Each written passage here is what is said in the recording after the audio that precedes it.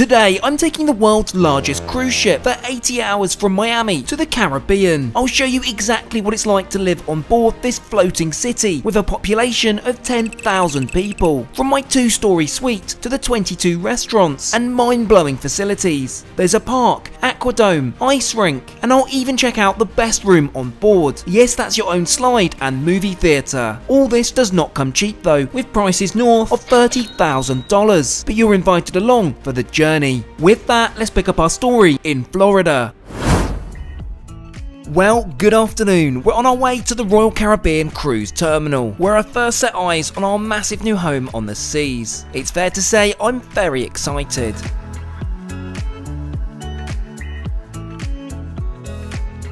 Well, hello there and welcome back to the channel, where we're about to get on board Icon of the Seas. Super excited about this one. It's been a very long time in the planning. First up, we'll need to head to the special Star Class check-in desk. Here are bags we collected for prompt delivery to our suite, whilst we're presented with our cruise card along with wristband, which will act as our room key once on board. It's time to head into the terminal building. Here we'll bypass all the queues and are escorted via elevator to security.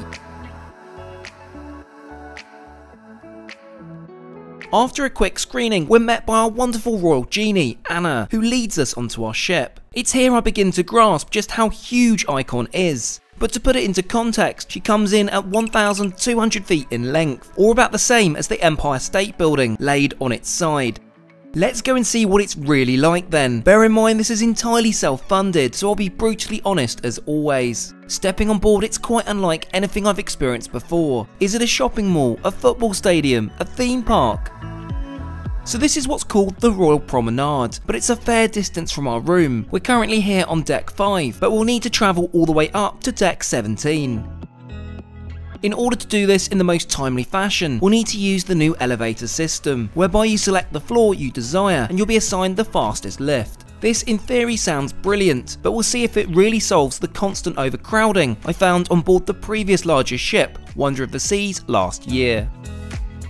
Welcome to deck 17 and in turn to the suite neighbourhood. This entire area is specifically designed for those in suites, with plenty of private facilities for our use. Let's carry on down this corridor to our room 17044 on the starboard side of the vessel. Time to get first use of our fancy new wristbands and head inside.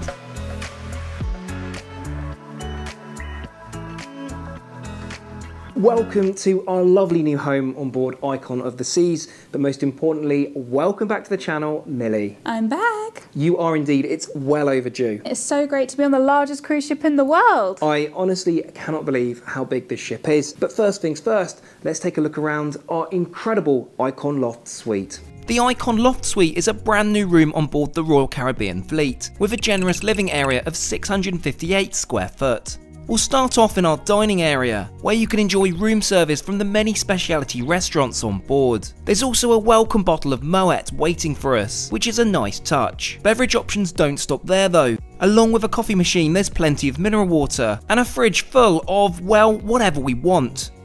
Next we'll move on to the living space, featuring a comfy corner sofa and armchair with a massive flat screen TV. Oh, and if you're caught short, there's a downstairs washroom, complete with shower. Shall we head upstairs then?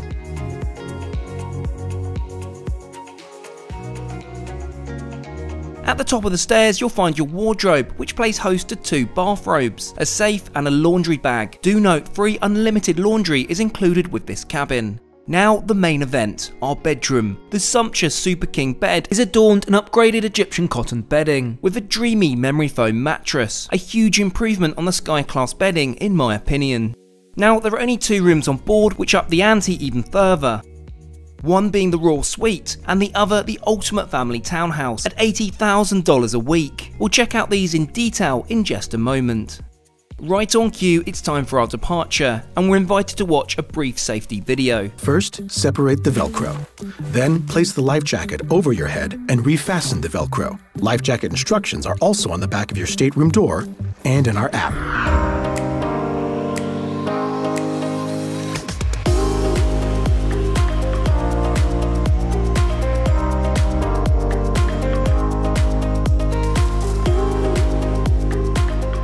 So now that we're very much on our way, I think it's time we need to start thinking about dinner. Now, dinner options on board are plentiful. There's an awful lot to choose from. However, there's one particular place that kind of stuck out this evening, but it requires something a little bit more formal than what I've currently got on. So let's change into something a little bit smarter and go for dinner. Oh, and this gives us the chance to look at the primary bathroom, featuring double showers and upgraded amenities.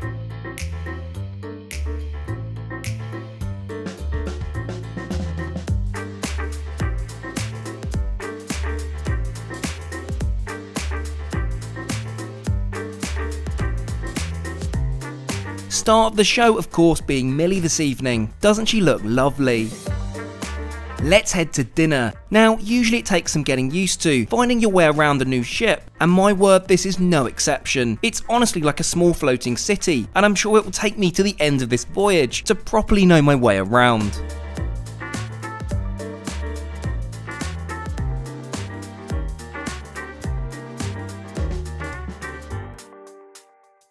Tonight we dine at the Empire Supper Club.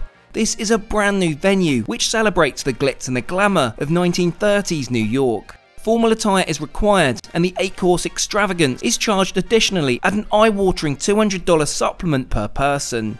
We're led over by our host and seated in prime position among 36 other guests. The menu looks phenomenal, as it should, to be fair, at this price point. The experience also includes a paired cocktail for each course, which will be a challenge in itself. Though to begin, we're served a refreshing glass of Moet. The American Standards Trio, our jazz musicians, raise a toast to everyone and begin to play. For our first course, I'm pleased to see caviar offered. Millie, though, is still not convinced. Next up, the crispy oysters, which we both thoroughly enjoy. It's time for our first cocktail, the Staten Island Spritz, whilst our second appetizer, the Raviolo, is served. It's time for our third appetizer, the Langoustine, served on perhaps the most creative chinaware I've seen to date. Next up, the Empire Caesar salad. Now for the main event, alongside a New York sour. The Wagyu ribeye steak, cooked rare for Millie and medium rare for me. For dessert number 1, the white chocolate cheesecake and chocolate beehive. With that, course 8 is presented, the chocolate tree, complete with cotton candy and ganache truffles. It's fair to say we're both pretty full now, but wow, what an experience. With the night still young, we'll journey down for this evening's entertainment at the Royal Theatre, located at the ferry front of the ship, across both decks 4 and 5. Tonight's performance will feature a classic Broadway production, The Wizard of Oz, with a modern Royal Caribbean twist. Now, the perk being in Star Class is we get special reserved seating, with the best views in the house.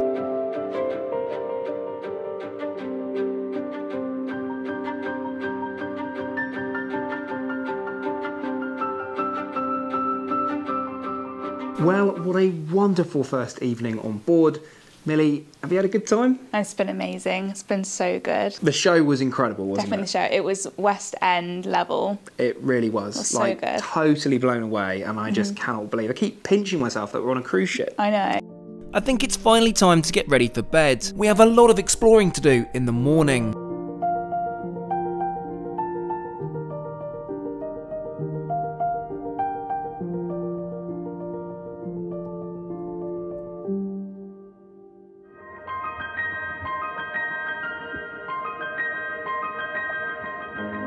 Good morning. Wow, I slept like a baby. What an exceedingly comfortable bed. Time to make it downstairs and start the day with the first caffeine hit. I really appreciate having a decent Lavazza coffee machine in room. Do note though, your Royal Genie is more than happy to go grab you a Starbucks each morning. Yes, of course there's one on board. Let's head out onto our extensive balcony, which is definitely one of the suite's highlights. It offers 170 in private space, with a dining table and 2 sun loungers. In fact, out of the 7 Icon Loft suites on board, this boasts the largest balcony thanks to its position on the ship.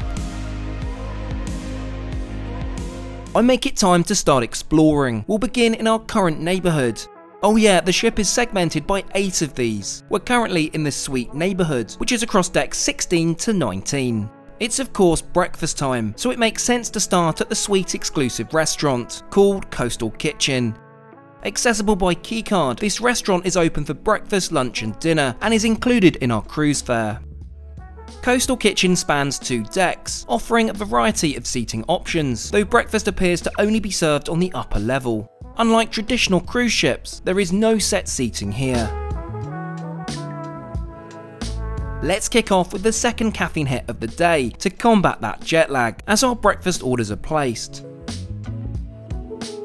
So what have we gone for? Millie goes for the omelette, whilst I opt for the Baja eggs. Whilst breakfast was pleasant, I've had better on the likes of Celebrity and Virgin. Continuing on within the suite neighbourhood, we'll need to head upper level to the Grove Suite Sundeck.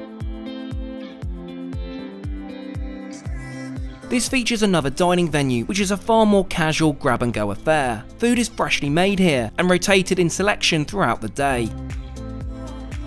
Up yet another level, you'll find plenty of sunbeds and cabanas. So many in fact you'll never struggle to find a decent spot, which can certainly be a challenge on the rest of the ship.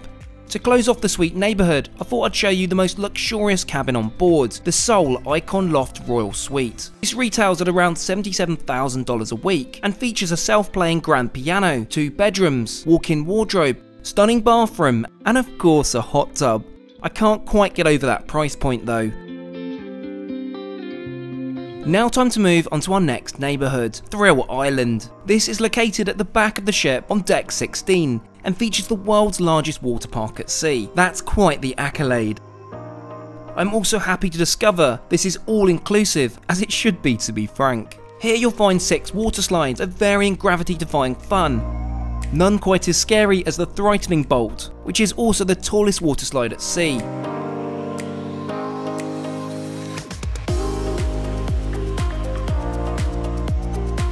Aside from the water park, Thrill Island also includes a multi-use sports court, crazy golf course, and a Flowrider surf machine. Now, the Flowrider is a signature feature on Royal Caribbean ships, but they do offer a private lesson at a great cost. Though as Star Class, we actually get this for free, and after signing the waiver, here's my attempt. No, I didn't manage to stand up. Next we'll head to Chill Island for a more relaxed vibe. Situated over 3 decks from 17 to 15, it features a multitude of pools, sunbeds and even a swim-up bar, aptly named Swim and Tonic. Despite its name, I find Chill Island to be one of the busiest areas of the ship, though Royal Caribbean being Royal Caribbean do offer an upsell for a guaranteed cabana, or as they call them, casitas. This does offer great privacy, though the pricing is ludicrous in my opinion. Remember, that's per day. Let's continue on down to deck 15 by slide.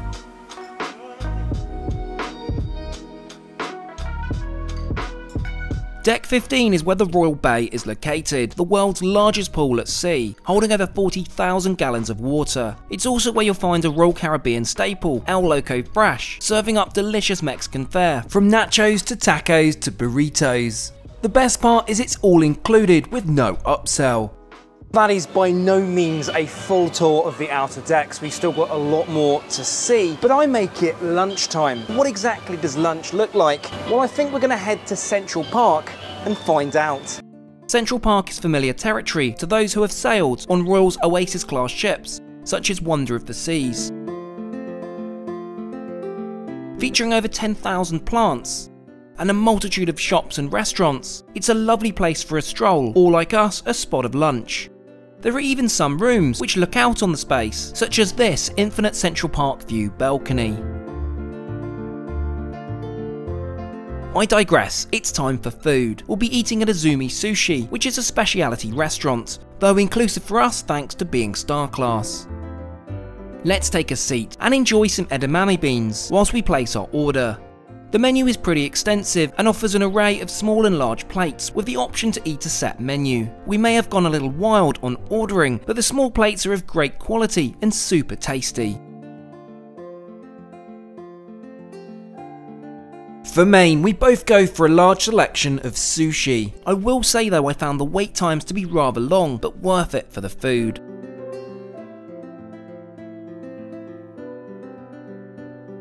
On the way out I spot a new section of the restaurant, Azumi in the Park, which offers a grab and go sushi at a surcharge.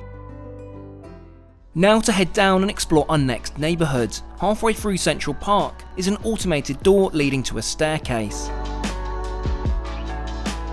This winds down initially to the Pearl Cafe, which you'll be glad to hear is not an upcharge. Well, specialty coffee is at a cost. Now we've reached the gateway to our fifth neighbourhood, the Royal Promenade. The centrepiece of this neighbourhood is the 46-foot high, 175-ton Pearl.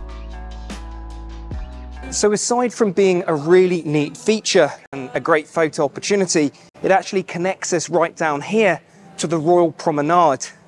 Shall we take a look around? Now for a quick word from today's video sponsor, Odoo. I needed a website to showcase the adventures I go on, something easy to use and accessible from wherever I am in the world. Meet Odoo, the best platform to manage your whole business in one place. The Odoo website builder is a powerful tool to effectively create a website for free, easily and quickly. I've built my website simply with no technical skills required. You can see how easy it is to simply drag and drop blocks into place. I can then quickly customize with animation, colors, and image sizes. The grid allows you to easily manipulate the layout. What's more, AI is available in Odoo, so if you're stuck for content inspiration, ChatGPT helps you generate text or even rephrase parts of it.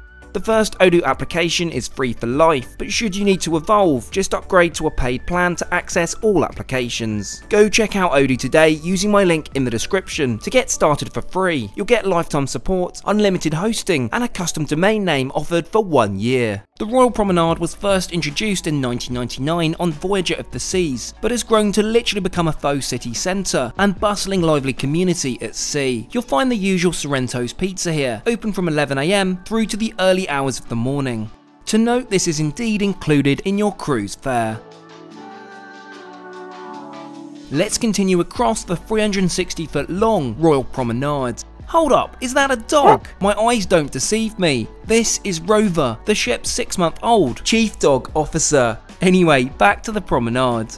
Aside from the various designer boutiques, you'll also find a Starbucks, which whilst a supplement for most, is included for us. There's guest services, and Royal Caribbean's attempt at a British pub. I appreciate the effort, and there's even Strongbow and Guinness on draft. So, Will, I spoke to the Royal Genie and I've got your surprise. Oh dear, is it a good surprise? I think so. I booked you in for ice skating. I absolutely love ice skating. Are you coming as well? No. Icon's ice rink is located in the venue Absolute Zero on decks 4 to 5. During the day you can free skate in reserved sessions, but at night you'll be able to enjoy the ice show Starburst. Sorry to disappoint, but I won't be attempting anything more ambitious than a gentle skate. I still do find this so surreal to be on the ice in the Caribbean Sea.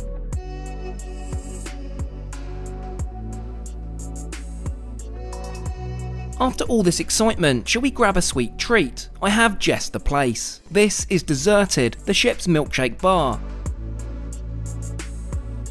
The menu looks enticing until you see the price. I mean, $18 for a milkshake is an utter disgrace. Thankfully this is included for Star Class, but for the majority it's not. Naturally we choose the one topped with what I believe is an alpaca. Let's head outside to Thrill Island and give it a try. Seating wise, we'll take a seat at Base Camp, the main eatery of this neighbourhood. It provides a mix of free and paid food. It's time for the taste test, and the perfect time to introduce a new segment, the Millie rating. Sadly, this didn't quite deliver, and whilst the aesthetics are there, in reality it's an average overpriced milkshake. Adjacent to Base Camp is Adrenaline Peak, featuring a brand new onboard activity called the Crown's Edge. This, in true Royal Caribbean spirit, is at an upcharge. Now, and I sound like a broken record, this is included for Star Class, but for everyone else, it's not.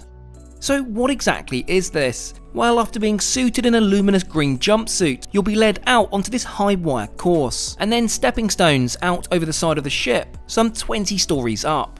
Then, when you least expect it, one of the stepping stones drops beneath you as you glide around the rest of the high ropes course. It's definitely a fun activity, but very short and very expensive.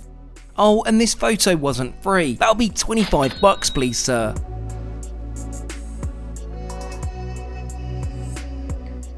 Just a few hours later and it's time for dinner. We have reservations down in Central Park again, but this time at a new venue. Of course, what would be sailing on Royal without a meal in Chops Grill? Offering both outside and inside seating, and for the first time, a display of the various steak cuts available to order.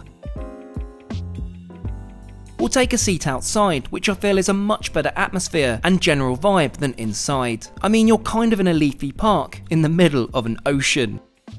Shall we take a look at the menu then?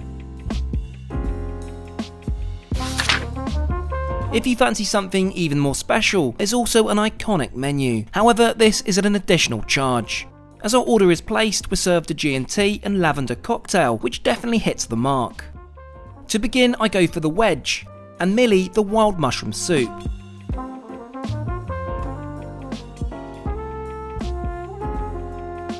This is followed by our mains of a rare bone-in ribeye and a medium rare wagyu fillet.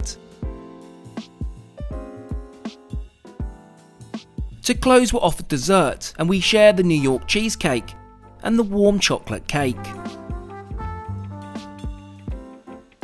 With dinner out of the way, a stroll in the park is in order. This is truly such a lovely place to be in the evening. During this stroll, I spy a champagne bar nestled in the foliage. Needing no invitation, let's check out the aptly named Bubbles Bar for a post-dinner drink.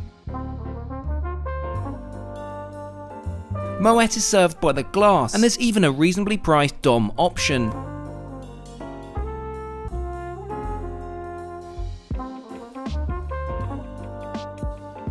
What a lovely end to our meal in the park.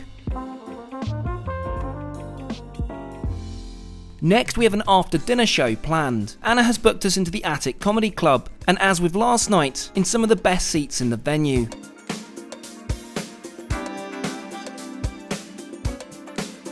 We're served some pre-show drinks, and I'm happy to see my friend Adam open up the show and introduce this evening's hilarious acts.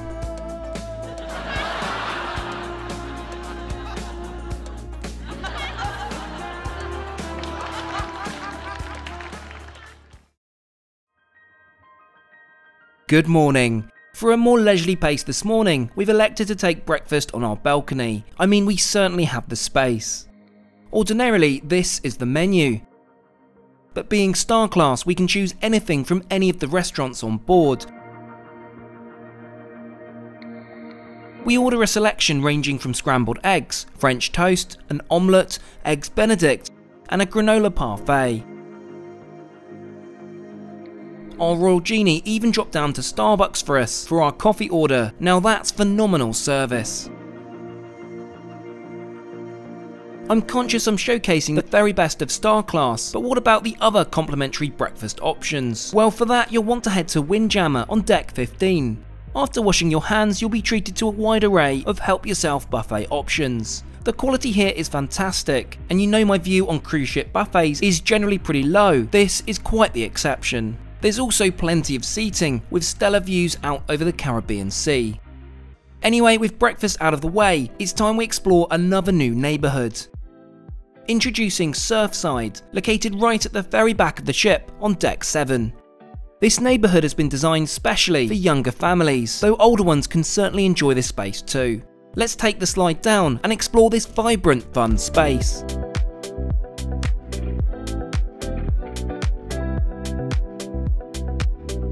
Surfside has been created to be self-contained, so you can stay all day with plenty of food options to keep you and the kids fed. The Surfside Eatery is one such example, a buffet specifically designed for families, which is a Royal Caribbean first. Moving onwards, you'll get to the merry-go-round, which I do confess I have had a go on, along with more food options such as Sprinkles ice cream and a grab-and-go burger and fry station.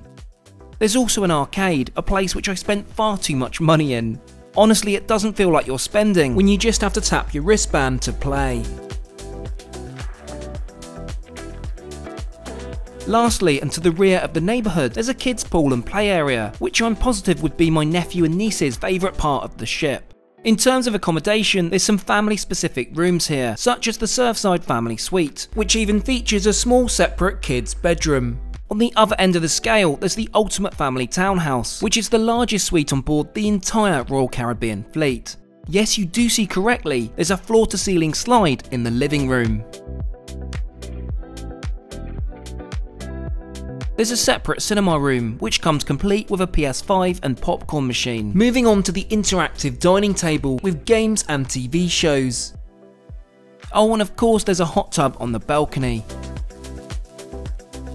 Time to head up the musical staircase. Yes, these play a tune much like a piano when you walk up them. Up through the mezzanine leads us to the primary bedroom, which to be honest I was expecting to be a little grander given this price point. There's also a kids' bedroom, complete with individual TVs and consoles, and a separate ensuite bathroom. So it's fair to say it's very impressive, but I think the most important thing, and what you've all been waiting for to laugh at, is me going down the slide. Okay, I definitely did that about 5 times. Now, there's one more level, which provides direct access to Surfside. The cost, well, that's in another dimension at over $80,000 for the week. I make it lunchtime and we'll head to yet another neighbourhood for this. Perched on top of decks 14 and 15, you'll find the Aquadome, a totally new concept for Royal Caribbean. First up, you'll notice the Aqua Theatre, which historically has featured to the rear of the Oasis class ships. We have tickets for this show tonight, so we'll be back later for a closer look then. Moving on, we get to another first for Royal, a food hall called the Aquadome Market. You can choose from 4 food stations, from noodles to mac and cheese to Mediterranean kebabs. It's perfect for a quick and hearty lunch. Oh, and there's also a crepe station. These are all included in your cruise fare, and I have to say I'm very impressed. Moving forwards, you'll get to what's called the Overlook, providing awe-inspiring wraparound ocean views, which is quite unlike any perspective I've had at sea before. It's all about relaxing here, with plenty of chill-out areas to kick back with a book and a cocktail. There's even Overlook pods, which, if you manage to find one empty, can provide a lovely perch up high. And finally, after all our exploring, we reach our lunch venue, Hooked Seafood. This is at an additional charge, though included for us thankfully. Let's take a seat and settle into some much needed lunch. The menu, as you'd expect, is heavily seafood focused, with a smattering of meat options. As our order is placed, we're served some garlic biscuits, and to my British friends, these are similar to scones. To start, we decide to try the freshly shucked oysters, something neither of us have sampled before. Shall we just say I'm not a fan? Moving on, Millie goes for the steak and lobster, which was a very good choice. I, however, went for a poor choice, so feel free to roast me down in the comments.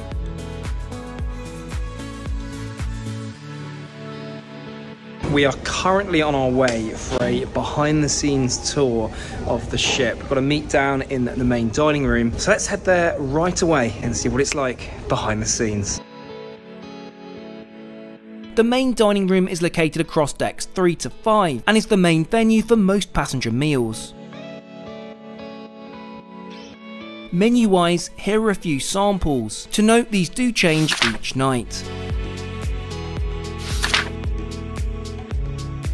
We're joined by the head chef, who talks a little around the scale of the operation for feeding nearly 10,000 people on board. Next, we're led downstairs and into the main kitchen. Here we're shown some of the key food preparation stations.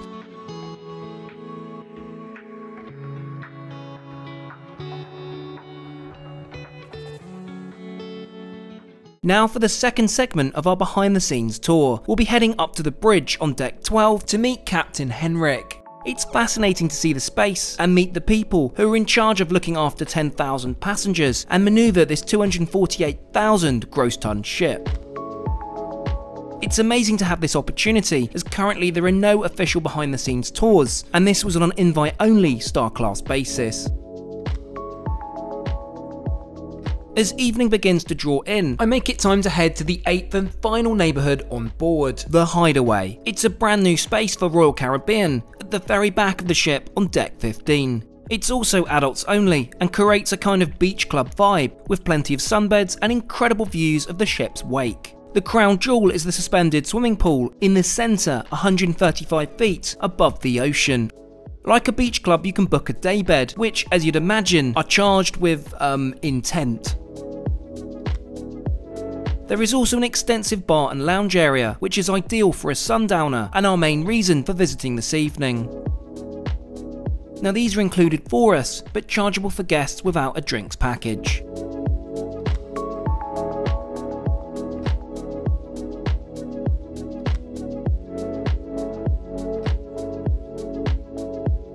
Right, very exciting. We are off for somewhere a little bit different this evening.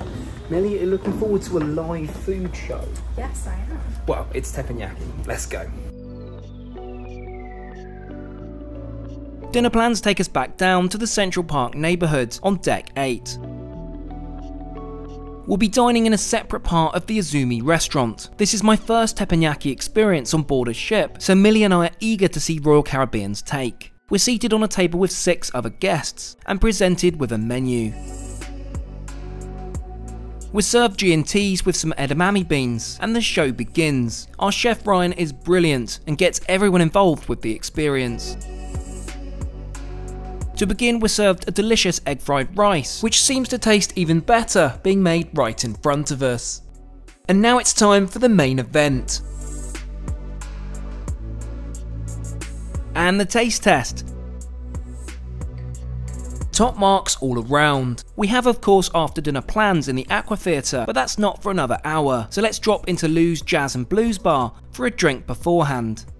I love the variety of venues on board, and it really does feel like we continue to discover them even days into the voyage.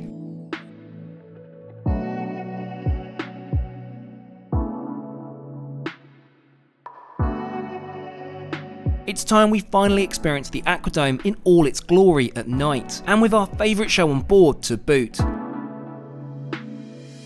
Anna reserves us some of the best seats in the house, so let's settle in and enjoy the jaw-dropping performance.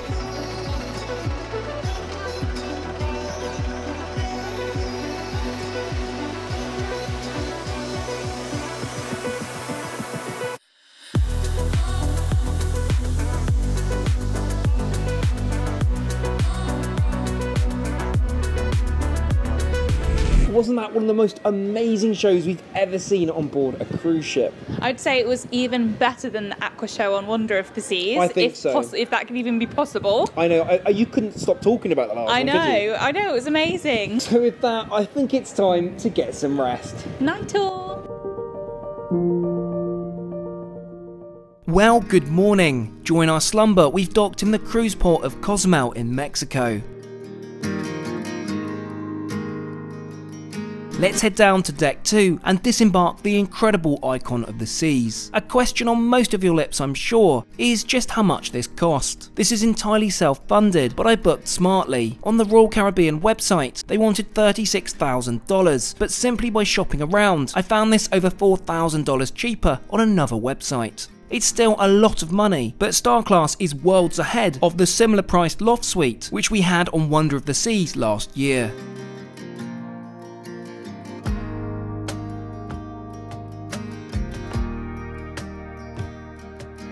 Welcome to Mexico. Welcome. We've had the most amazing time on the world's largest ship. Thank you so much for watching. And we'll see you all again next time. Next time. Bye.